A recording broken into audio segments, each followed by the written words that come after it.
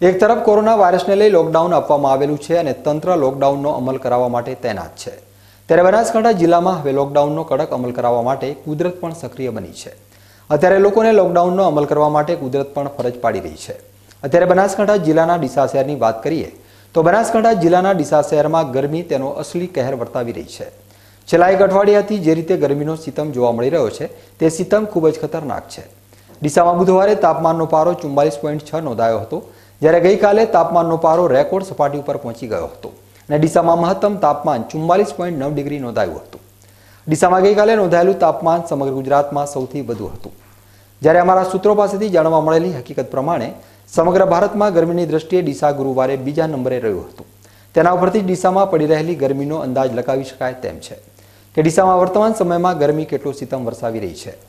સવારના સમયથી જ ગરમીનું પ્રમાણ વધવા માંડે છે અને મોડી સાંજ સુધી ગરમ લૂ લોકોને દજાડી રહી છે।